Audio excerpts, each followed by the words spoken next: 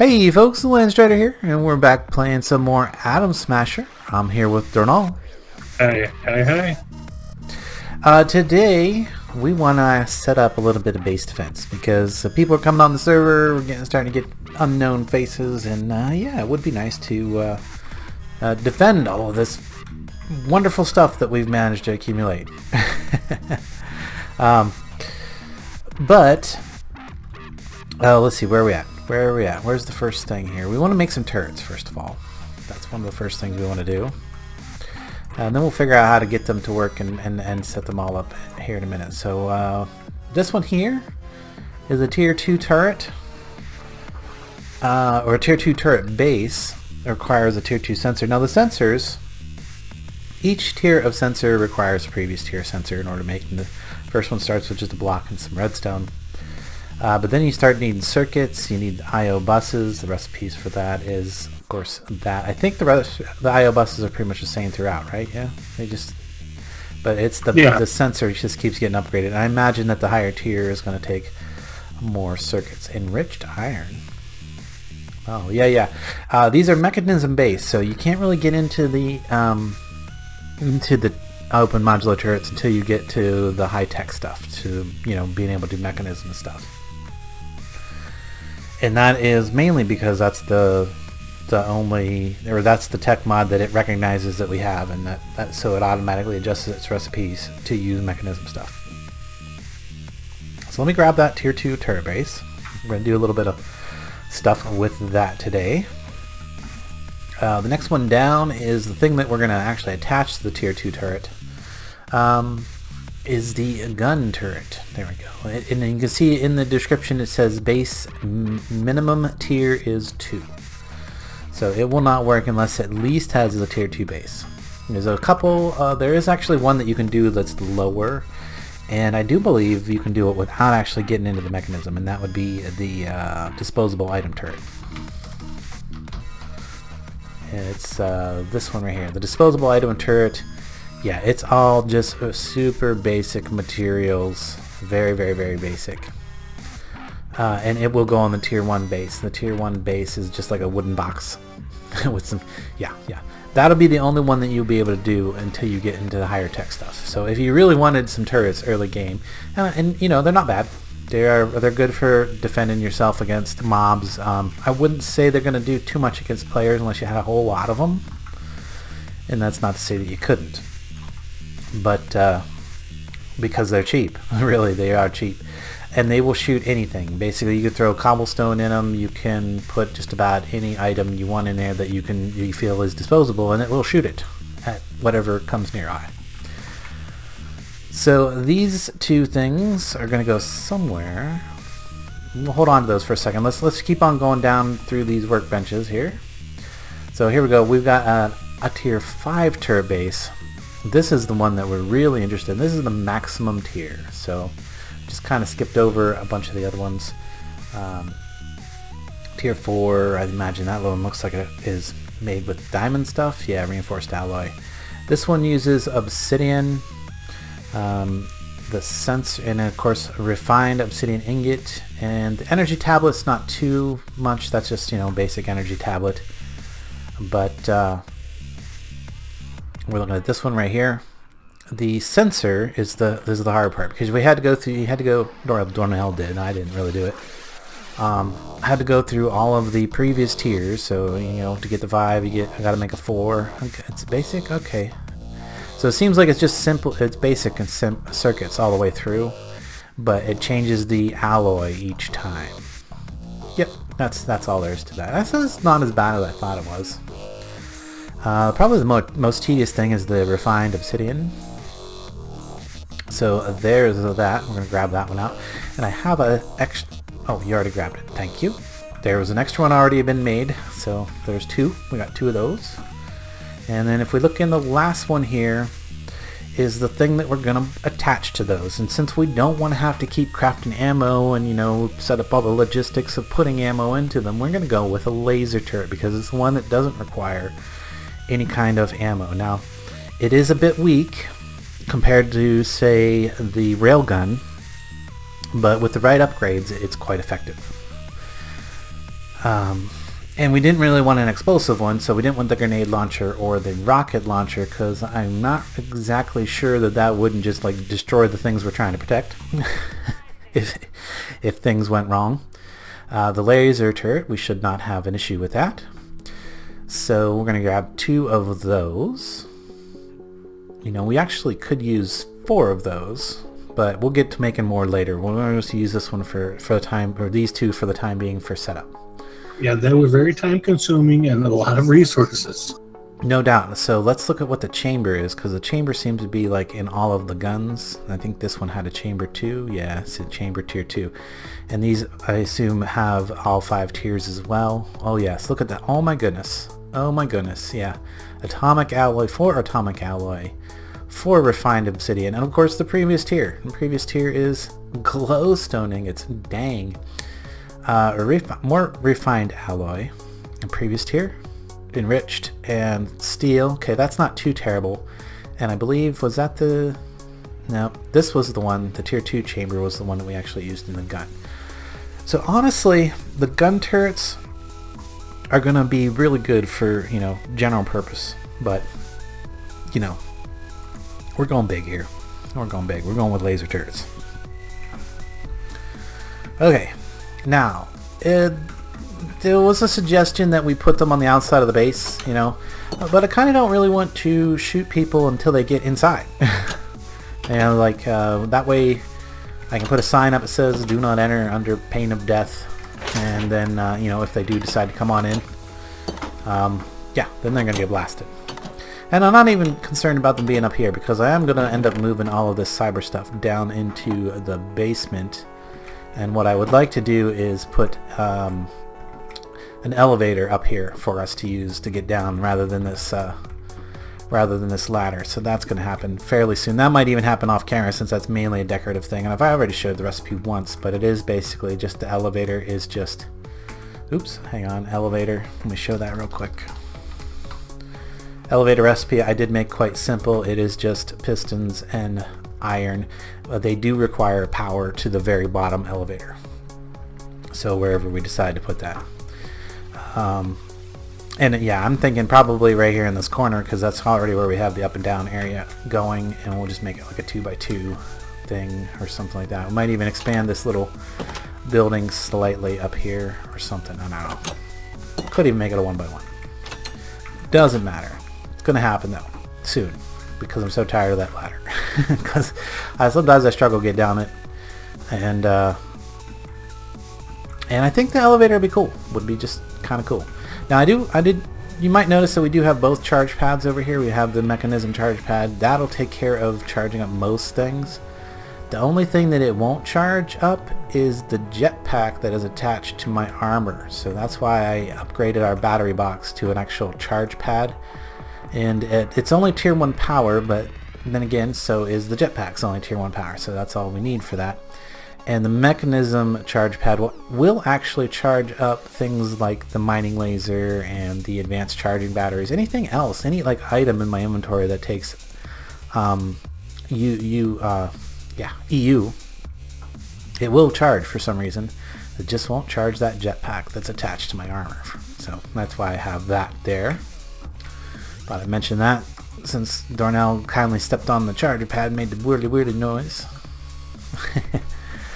Okay, but yeah, so we want to put it down here someplace, and we actually want it in the floor or in the ceiling. I haven't decided. Kind of thinking the ceiling,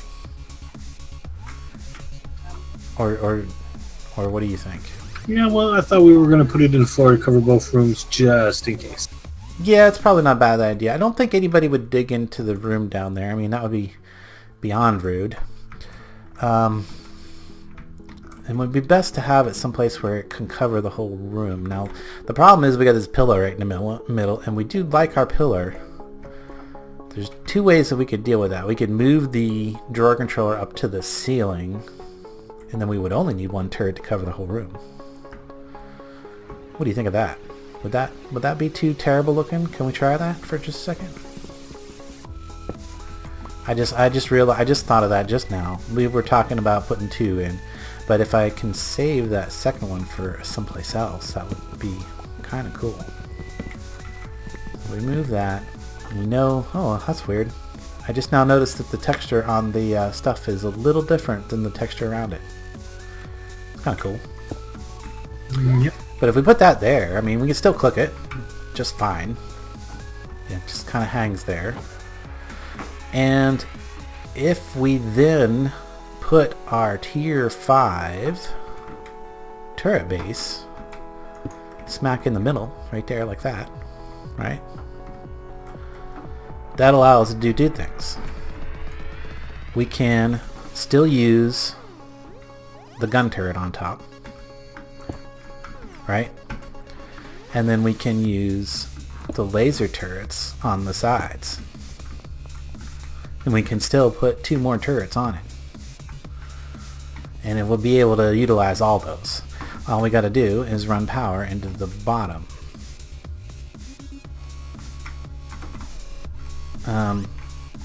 I know this doesn't protect the bottom downstairs, but then we can have another one downstairs. Obviously, we're going to make some more turrets later on, like as soon as we're done talking, or as soon as we're done recording this episode. But ooh, sliding right off there. Can I reach that from here? Not quite. I think I want a stack of dirt just to make myself some temporary scaffolding. That would probably be good. Ooh, even better yet.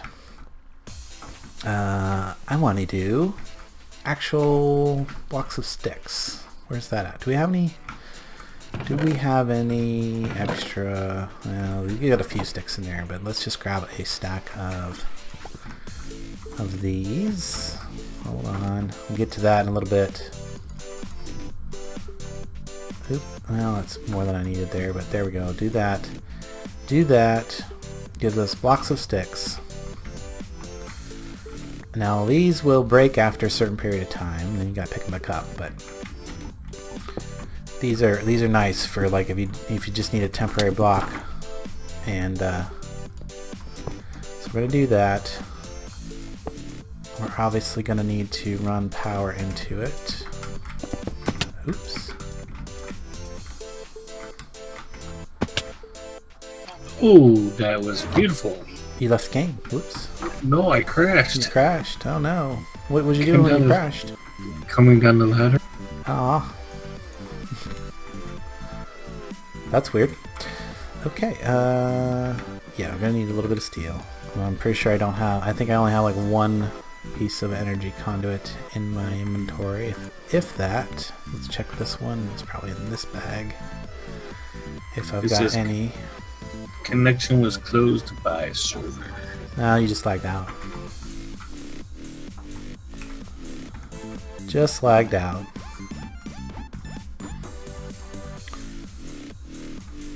I don't think I'll need too many of these. Now if I had some ender pearls, I would totally upgrade these blocks of sticks to returning blocks of sticks. Those are really awesome because when they do break, they go right back to the inventory of the player that's closest to them. So we're going to come over from the side there because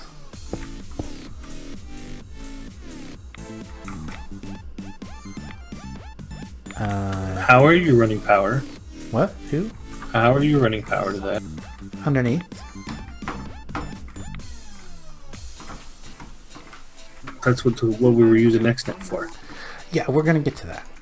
We're going to get that. We were going to use XNet for that. How's that? We might not after all. Because power is like right here. So All that work. All that work. We still got the XNet for other things. Because we still want to put the tier 2 turret up top for just mobs, not players. I do want to put that one on the exterior of the building upstairs, but it'll just be for targeting mobs. And we will need to set up a few other things to go with it, like in order to. And I just realized I need to leave. do you? Yeah, this thing's gonna shoot me. Oh no, no, it won't. No. There is a thing in here. We can we can configure it. We can say add trusted player, DORNALO. I mean, he is now on the trusted players list. It says, allow view trusted player from what? Oh no, I don't want to remove him.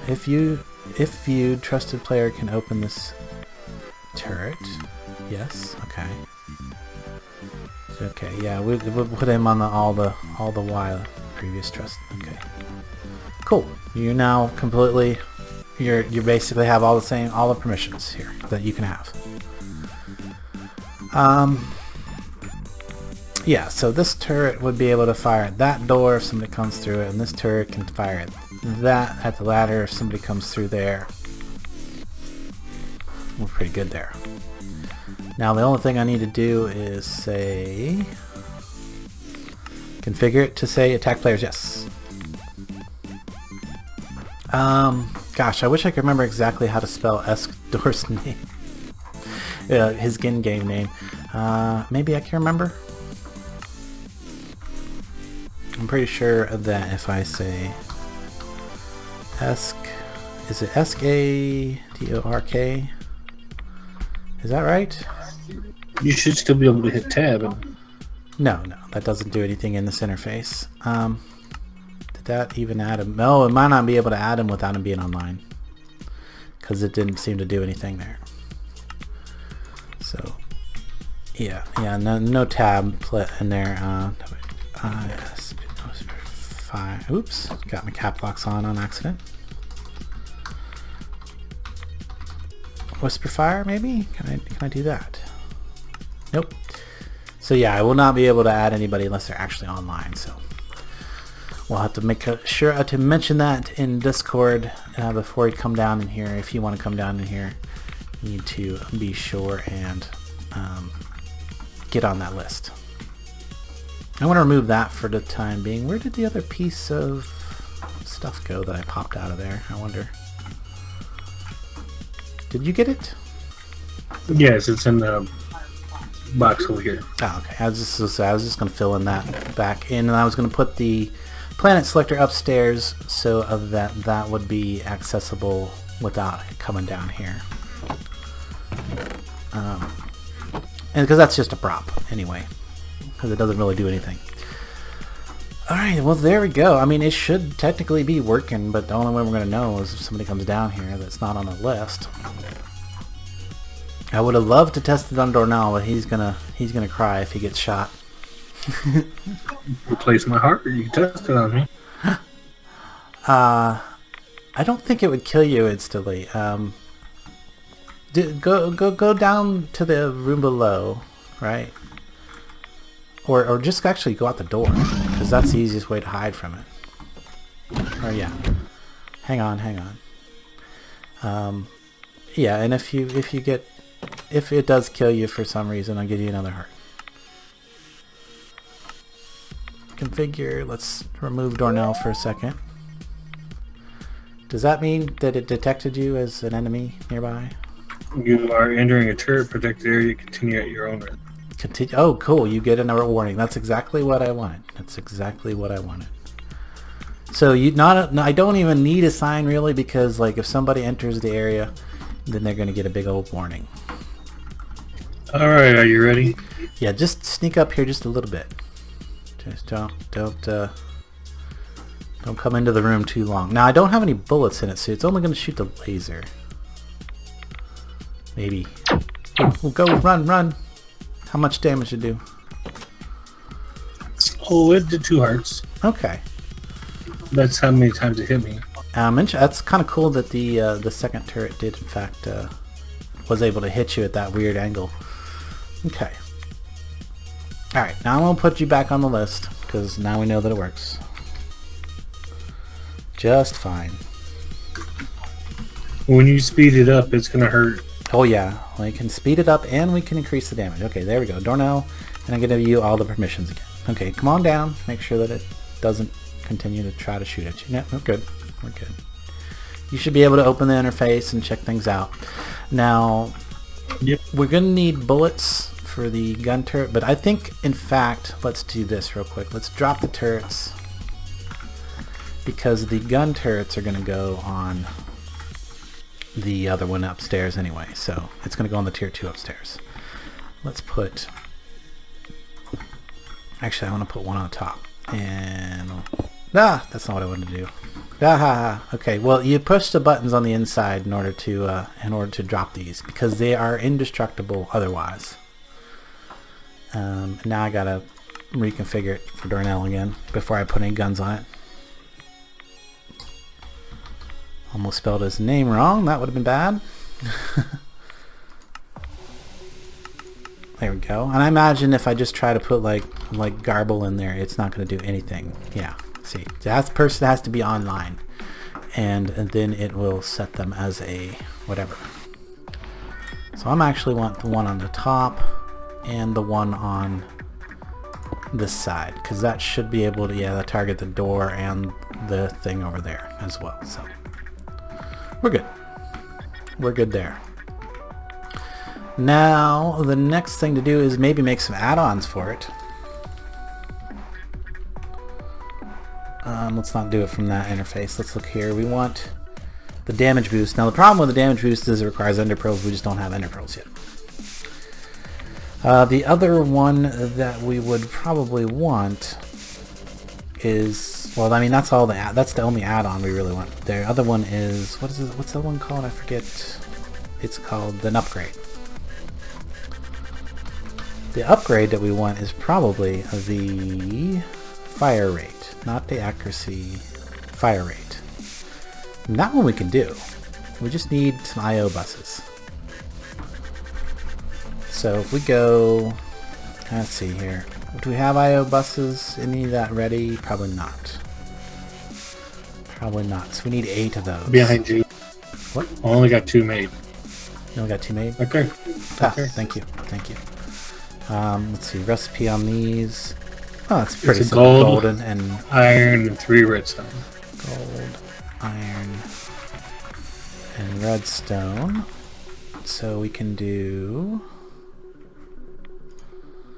Was it gold, iron? Oh, look at that. It's perfect. Now I can add somebody else to the list. 1, 2, 3, 4. She just left. 5, 6, 7, and 8. Total. I got 8 buses now. And then the other thing that we're going to want. Yeah, we don't need to worry about range because the room's pretty small. So some blaze powder and nether quartz. Now, how much blaze powder do we have? We actually have enough. Hey! Hey there! Just in time to get on the white list. Okay. So let's do that while we got her online. Oh, there's a number with her name, isn't it? I've already added. You get set permission. You've already added her? Okay, cool. Configure. There we go. We don't need to actually give her any special permissions. She just needs to be on the list so that it doesn't shoot her. And that's all that we really need to do for her. Okay, do we want it to say attack players? Yes. Yes, attack players. Is that it? You did? Cool. Yep. Okay, awesome. Alright, the only thing I have left to do is create 8 of these speed upgrades. Land, before we go any further, we are in the wrong Discord for doing this recording. Are we? I didn't even know. Yes. Oh yeah. I totally didn't even think about that. But that's okay. We're about to wrap this one up anyway because we can't do the see, you can't put more than 4 in a slot, but you can fill both slots with the same thing, and it will increase the fire rate in general. So. And that's okay, and in a few seconds we're going to go talk to Whisper here. The only other thing I wanted to do is get our power network for... Okay, so our things have been running down here. And it seems, this is one of the things we were going to talk about today, I remember. It seems that the advanced miner just digs straight down in a 32 block radius. you can see right now we're at y negative 12, which means that it's 12 down from where it is currently sitting. Working on that y level. We've gotten quite a lot of iron because I did whitelist it for like basic materials here. Iron. I took the tin off there because we don't need that much tin. But you know, gold, iron, copper, and osmium are things that we use quite a lot of, typically. In order for this to really be good, I think it would need some overclockers, some speed upgrades, and I'm sure that could be done. Ultimately, though, I think we're going to mostly be using the digital miner because, one, it is much easier to configure and much more configurable, even though it's like a big, you know, bulky thing. But the other thing is that this will also allow us to replace materials, like if we wanted to fill the hole back in. Now, this one, I think the advanced miner would actually be highly useful if we wanted to just create a giant hole in the ground, you know, because it's just, if we take the whitelist out and set it to blacklist with nothing in it, it will just remove all the material from underneath it, like everything. So that's kind of cool. So it's more like, it acts a little bit like a quarry, except it is configurable with a whitelist and stuff like that. So as far as power goes, it's hard for me to tell without doing some additional monitoring, but honestly, with the amount of power that we're generating, it's not a big deal. It's not a big deal at all. We've only burned through one fuel rod, and we've got tons and tons of material to make more fuel rods. So not a big deal at all. Now, one of the things we do want to do, and probably will do before the next video, is none of our mechanism machines have been upgraded with speed or energy upgrades or any of that yet. So there's a good thing. One of the things we're going to definitely want to do is get as many speed and energy efficiency upgrades as we can there. But in order to power those from a distance, what happened here? Why are my machine frames all... There they are. Okay, so machine frames. We need to make machine frames right here.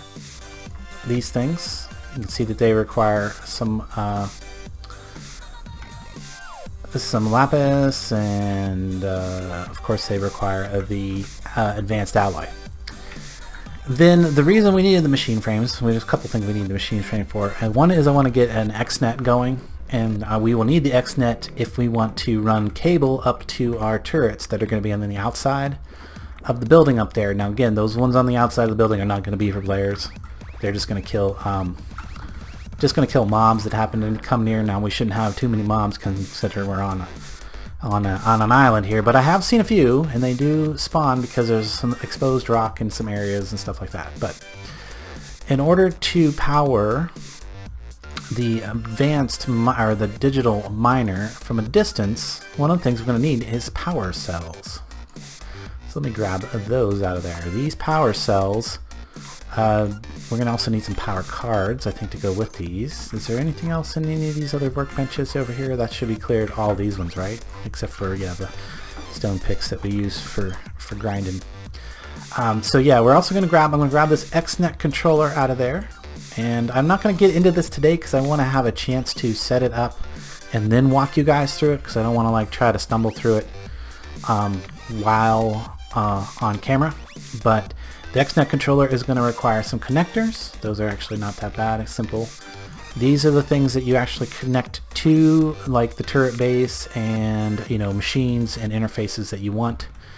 There's one other thing that I think we're going to need because I think we're going to put tier 2 turrets up on the roof up there. Yeah, probably. And then use the gun turrets so that they actually make the machine gun sound and all that fun stuff, because I think those would be kind of neat. And then we're going to need a bunch of cable to connect it. Now the nice thing about this cable is there is a facade for the XNet. Now the XNet can carry energy, items, and fluid, but it takes a little bit of it's a little different to configure than, you know, any other system, of course. So like I said, I don't want to stumble around through it while I am recording, but we're going to make those parts. I will put it together off camera, and then I will explain how it works a little bit better, perhaps in the next episode. But yeah, facade, that's what I was going to show you. Facade. and it is in fact back here, this one right here, the XNet facade. You craft these and then you craft them together with any block, and then they'll look like that block, which is really nice. So you can completely hide these cables, and that is one of the reasons I want to use that to take and power the turrets up here, because I can run them up through the walls and, you know, basically have them pretty much hidden. And the other reason I want to use the XNet is because it'll bring power and it'll bring items, so we can make a auto crafter from RF tools, and then throw a whole bunch of materials in it to keep bullets crafted, you know, like the bullets for these ones right here, the open modular turret bullets, which are not expensive. They're just gunpowder, osmium, and iron. And gunpowder we can make in our chemical laboratory pretty cheap for redstone and coal dust. There's a few other ways that we can probably do that. Probably the crusher is probably the cheapest way for us to do it, because that's just flint, and flint we can get by purificating. Is that how that works? Oxygen. Oh, I see. Well, there's a couple ways to get flint, I'm pretty sure. In fact, we can just grinder it to get some flint. Grinder some gravel, get more flint. And the flint we can convert into gunpowder using mechanism, but there's easy ways to get gunpowder, so we don't have to worry about that. We'll have plenty of that. But there we go. We've got a base defense system that will prevent people from coming down in here, hopefully, and taking anything that they shouldn't. So yeah, basically I just want to make people ask if they want stuff. I will bring it to them. But we'll leave this up here on mainly undefended, because, well, the other thing is if somebody asks for something and I have to leave it out for them, I can leave it up here and they come by and get it. As long as they don't go downstairs, they'll be safe. Now the next thing we're going to want to do for base defense beyond this, now this is great, this is going to like shoot down anybody that tries to come in here, but the next thing to do would be to set up some force fields and block defense so that people can't break in or break things in general. So probably get some of that set up off camera too and explain it. Anyway guys, thanks so much for watching. I hope you enjoyed this. If you did, make sure you hit that like button. And until next time, we will catch you later. Goodbye.